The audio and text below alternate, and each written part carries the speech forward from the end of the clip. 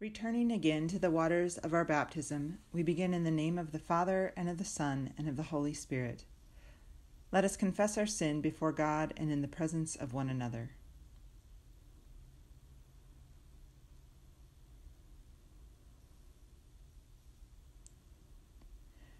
Gracious and merciful God, we confess to you the truth of our broken lives. We have not trusted your promises or walked in your ways. We have hoarded and squandered the gifts of your creation. We have failed to welcome the stranger and the outcast, or make room at the table for the homeless and the hungry. We have neither worked to release the oppressed nor admitted our own captivities. Forgive our sin, heal our lives, and set us free, that we might live with your whole creation in the justice and joy of your promised future.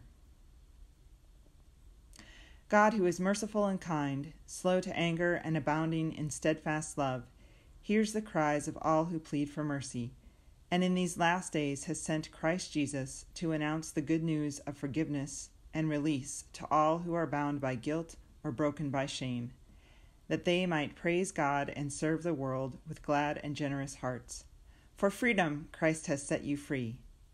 Thanks be to God.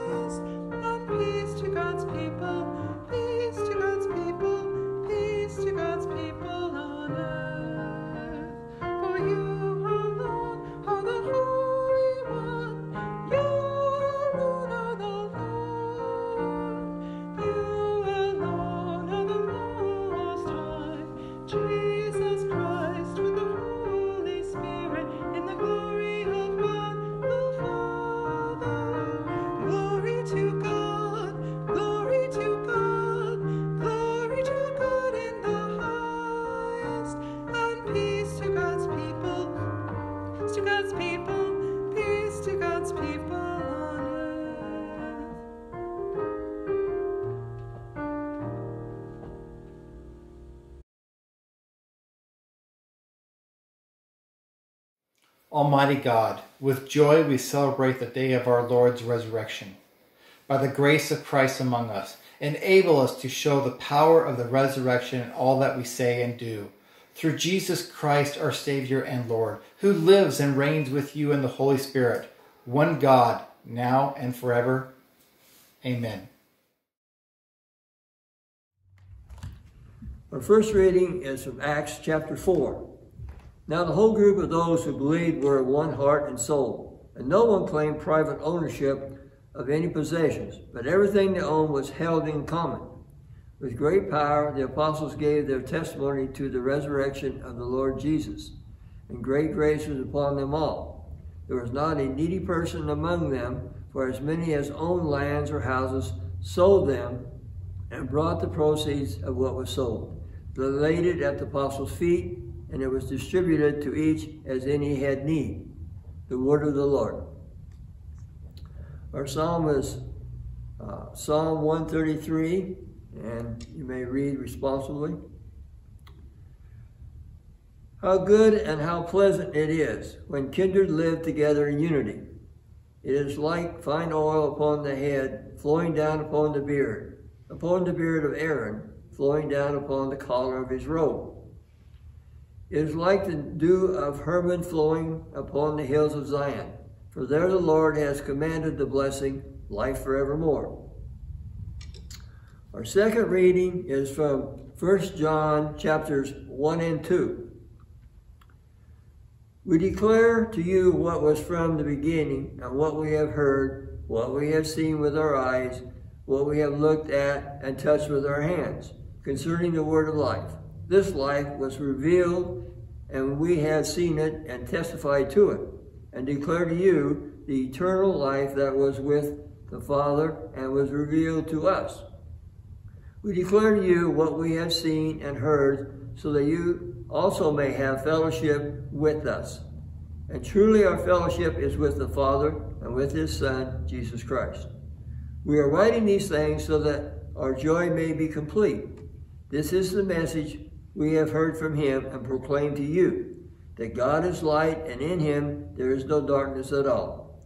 If we say that we have fellowship with him while we are walking in darkness, we lie and do not do what is true.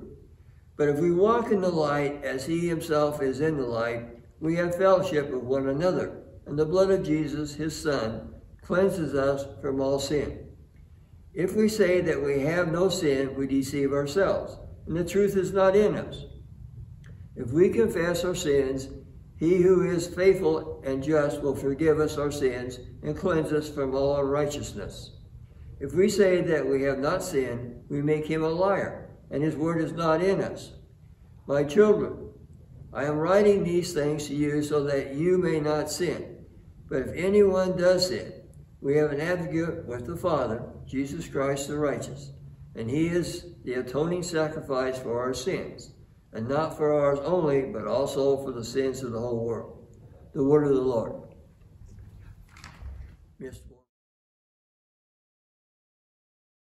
Hi, everybody. Bishop Kristen Kempel here, and I am absolutely thrilled to be able to introduce the Reverend Priscilla Paris Austin. Pastor Paris Austin is the pastor of Emmanuel Lutheran Church in the South Lake Union neighborhood of Seattle, a congregation that takes seriously their calling to be a sanctuary that is open and affirming of all persons of every gender, sexuality, race, ethnicity, ability, age, and status, while aspiring to be anti-racist, knowing it's a journey and not a destination. Pastor Priscilla is a mom of 3 amazing humans, and in partnership with her spouse of 20 plus years, she lives into her call to justice and love by serving on leadership teams for diversity, youth ministry, and the arts throughout the ELCA, as well as with regional ecumenical partners and within her children's school. I am thrilled that Pastor Austin accepted our invitation to be one of our color-amazed preachers. Without further ado, let us welcome Pastor Austin. The Holy Gospel, according to John, the 20th chapter, from the Inclusive Bible. In the evening of that same day, the first day of the week, The doors were locked in the room where the disciples were for fear of the temple authorities. Jesus came and stood among them and said, "Peace be with you." Having said this, the Savior showed them the marks of crucifixion.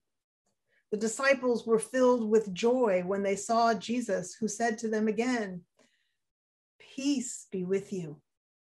As Abba God sent me, so I am sending you."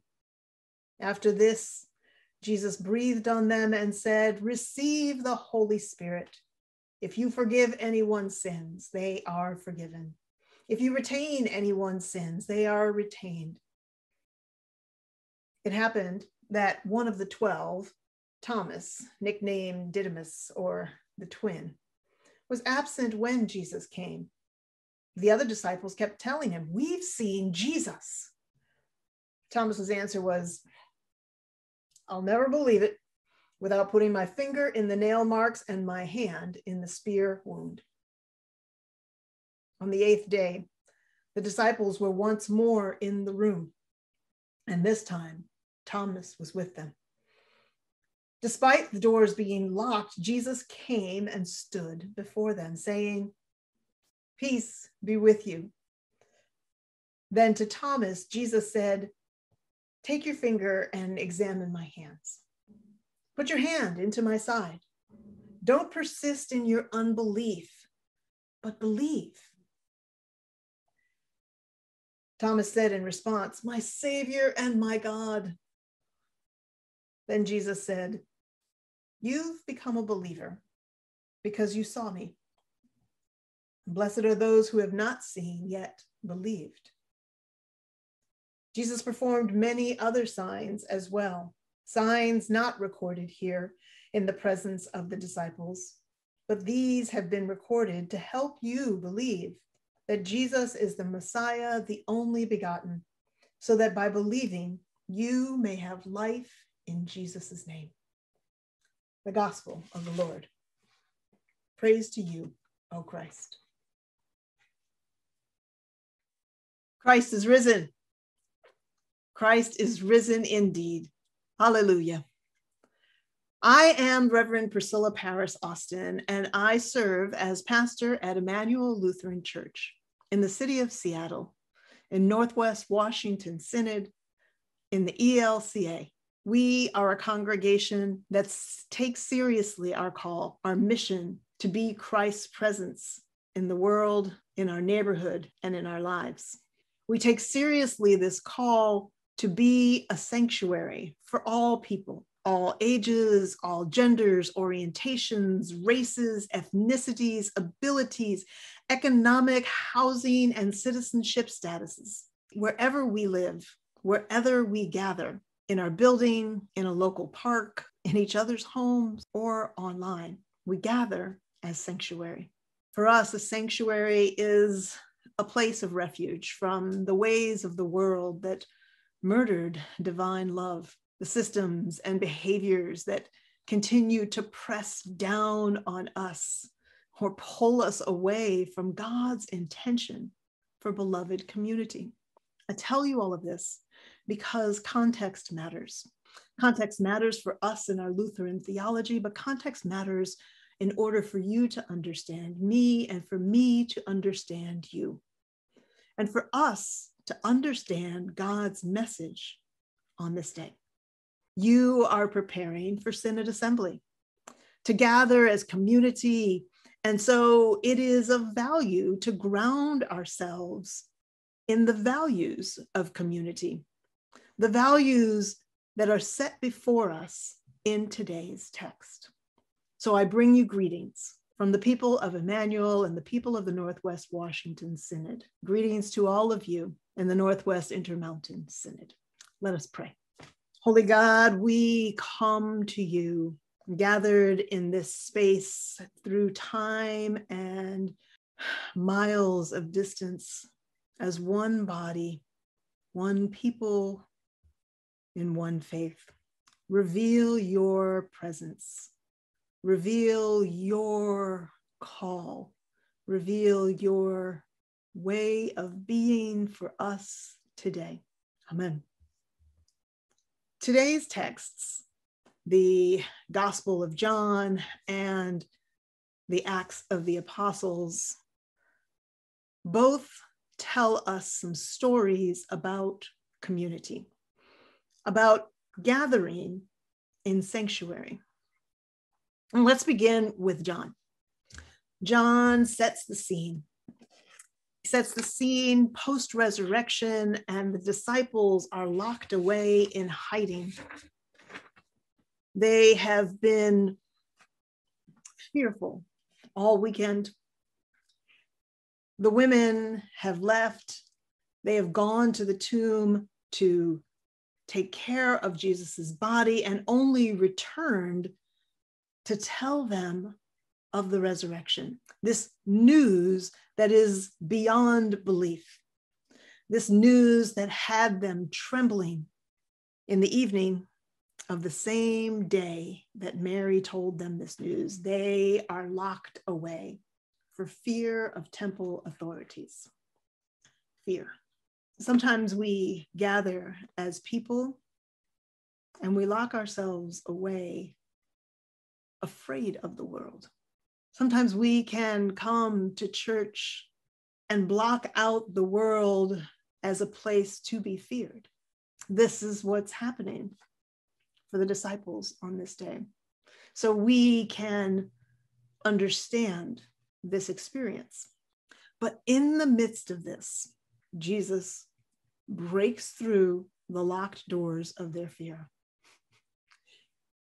This fear doesn't stop Jesus from showing up and saying, "Peace be with you." This is the first piece of good news when it comes to gathering as community.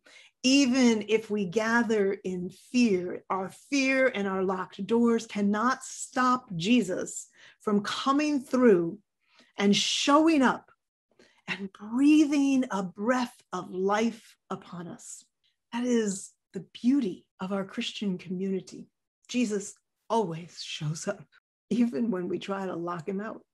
The community had gathered where Thomas was. Perhaps he was off getting foods and provisions for those who had been gathered. Perhaps he had gone to check on other family members. There's a variety of reasons why Thomas would not have been there, just as any Sunday. There's a variety of reasons why people don't show up. And it's not always a lack of faithfulness. Sometimes it is an actual call to faithfulness that keeps them from the pews. And so Thomas returns, and the good news is the community welcomes him. And the community says, "Hey, there's this thing that you missed." Now here's where Thomas gets a little confused. Thomas is like, "I am not going to believe this until I touch the wounds." How often do we do that, beloveds? How often do people come to us with their hurts, their anguish, their news of rejoicing and victory over such anguish? And our response is, unless I touch the pain, I don't believe it existed. I hear this in the cries from our Asian siblings. I hear this in the cries of children at the border. I hear this in the cries of children in schools doing gun safety drills. I hear this too often. I'm not going to believe your pain until I can actually touch it. This is most certainly a community that we are familiar with. But Jesus still shows up. Jesus breaks in through the fear, through the disbelief, and says to Thomas, "Go ahead, touch the wounds, see the scars." But Thomas doesn't have to touch them. Seeing is enough. And he sees the resurrected Jesus.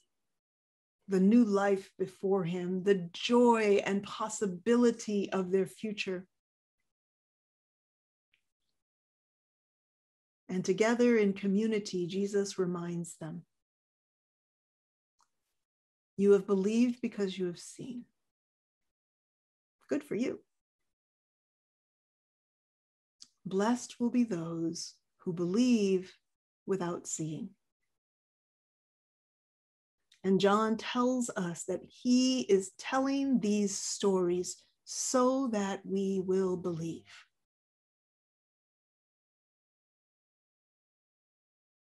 Believing each other is such a vital part of community.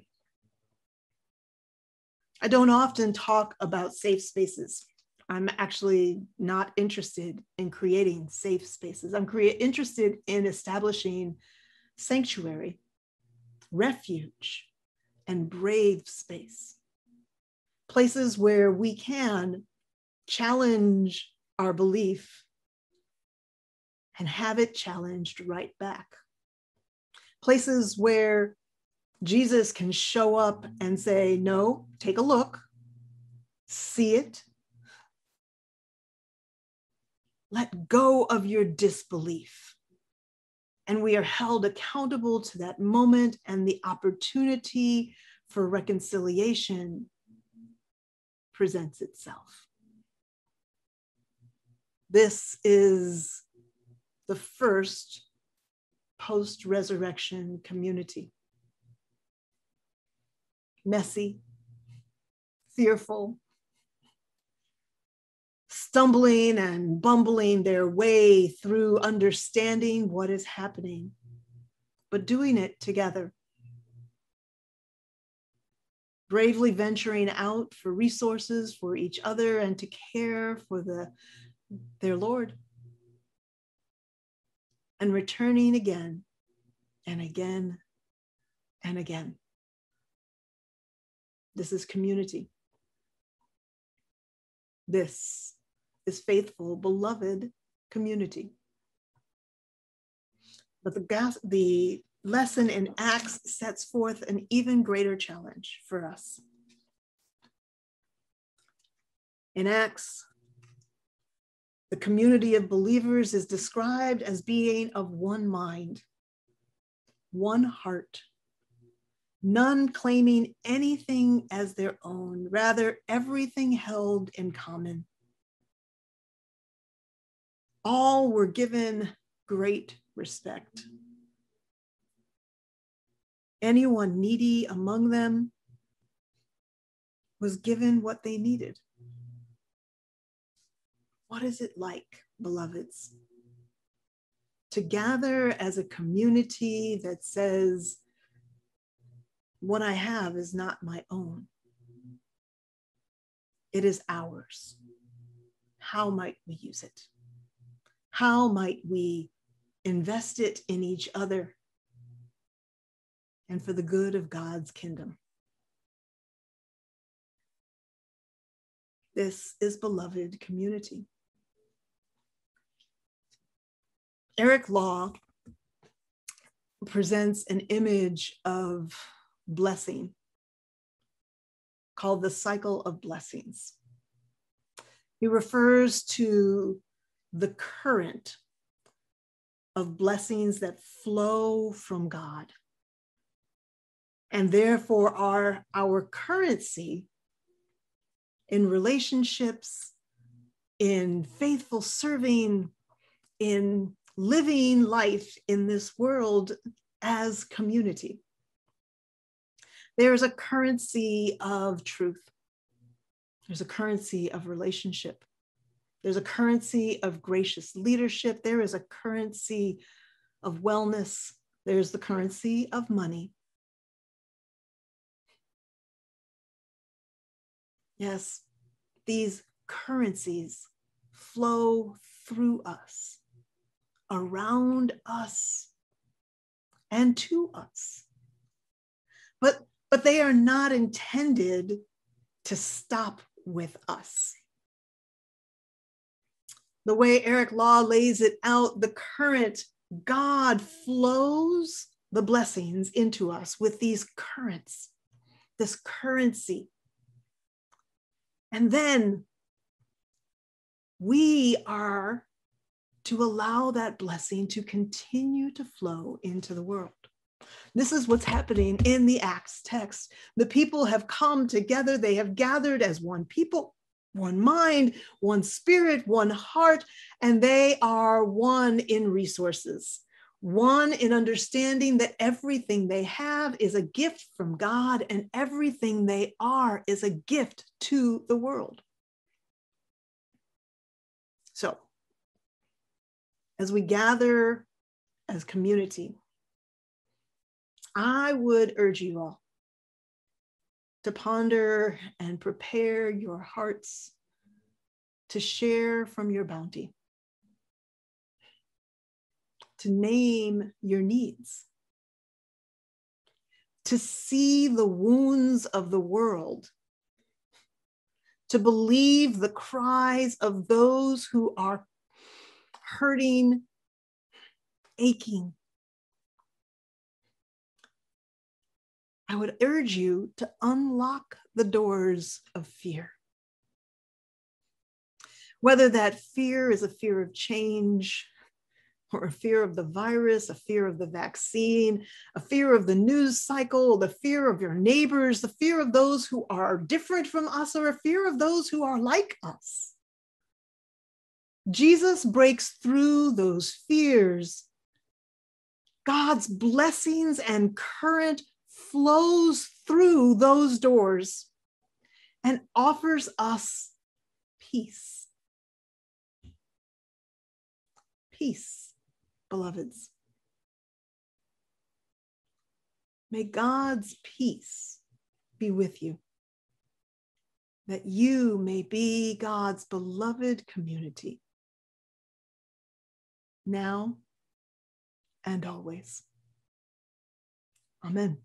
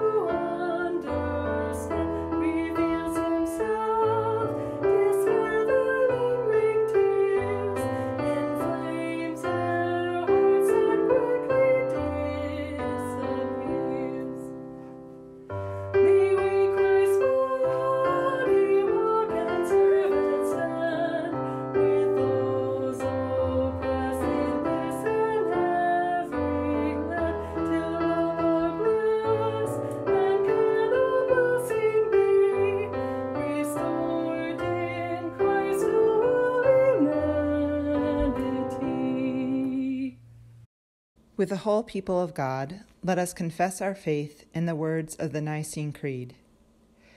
We believe in one God, the Father, the Almighty, maker of heaven and earth, of all that is seen and unseen. We believe in one Lord, Jesus Christ, the only Son of God, eternally begotten of the Father, God from God, light from light, true God from true God, begotten, not made. of one being with the Father. Through him all things were made. For us and for our salvation he came down from heaven, was incarnate of the Holy Spirit and the Virgin Mary, and became truly human. For our sake he was crucified under Pontius Pilate. He suffered death and was buried. On the third day he rose again, in accordance with the Scriptures. He ascended into heaven, and is seated at the right hand of the Father. He will come again in glory to judge the living and the dead, and his kingdom will have no end. We believe in the Holy Spirit, the Lord, the giver of life, who proceeds from the Father and the Son, who with the Father and the Son is worshipped and glorified, who has spoken through the prophets. We believe in one holy Catholic and Apostolic Church. We acknowledge one baptism for the forgiveness of sins. We look for the resurrection of the dead and the life of the world to come. Amen.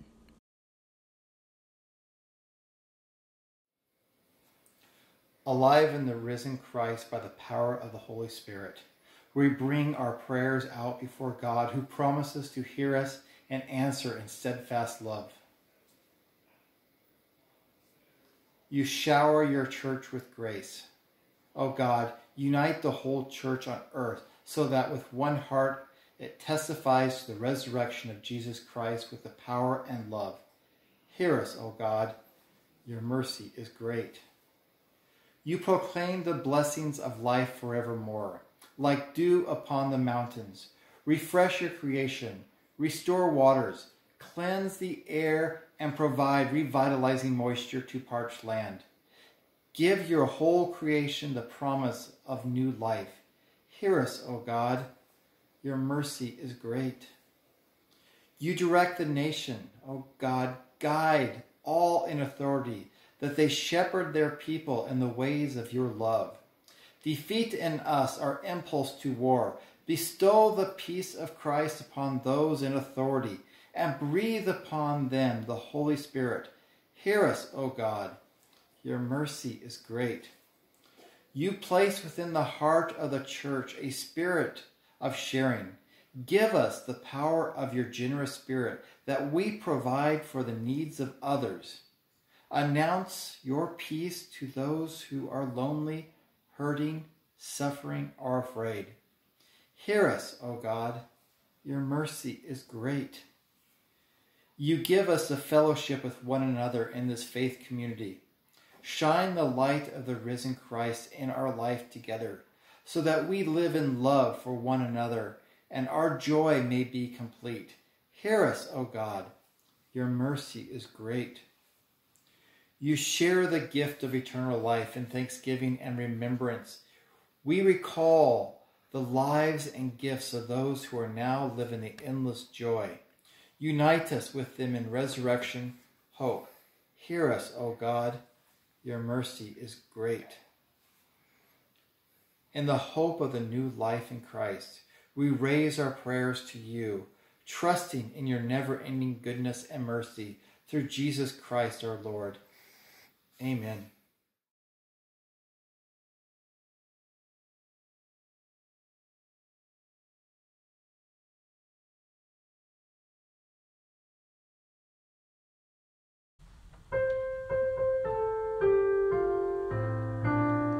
Come, let us bring the warm and fragrant bread.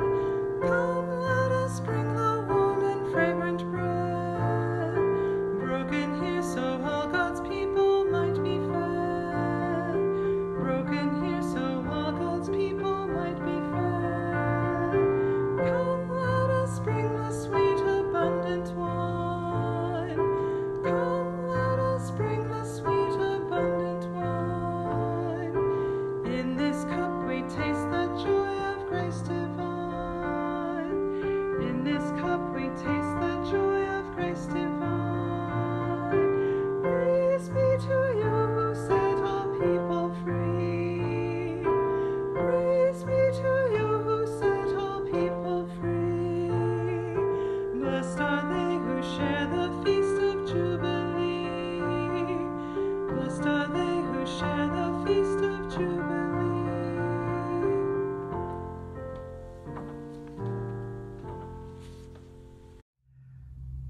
Holy, mighty, and merciful Lord, heaven and earth are full of your glory. In great love you sent to us Jesus, your Son, who reached out to heal the sick and suffering, who preached good news to the poor, and who on the cross opened his arms to all. In the night in which he was betrayed, our Lord Jesus took bread and gave thanks, broke it and gave it to his disciples, saying, "Take and eat. This is my body given for you. Do this for the remembrance of me." Again, after supper, he took the cup, gave thanks, and gave it for all to drink, saying, "This cup is the new covenant in my blood, shed for you and for all people for the forgiveness of sin. Do this for the remembrance of me." Remembering, therefore, his death, resurrection, and ascension, we await his coming in glory. Pour out upon us the spirit of your love, O Lord, and unite the wills of all who share this heavenly food, the body and blood of Jesus Christ our Lord, to whom with you and the Holy Spirit be all honor and glory, now and forever. Amen.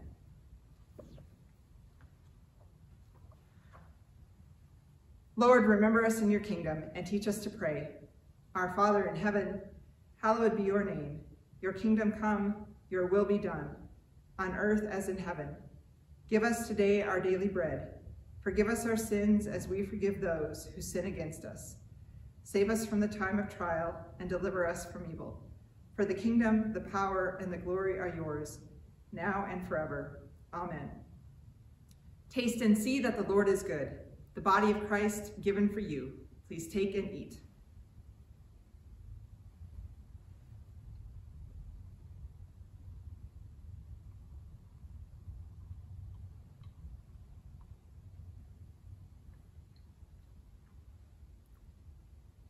The blood of Christ shed for you. Please take and drink.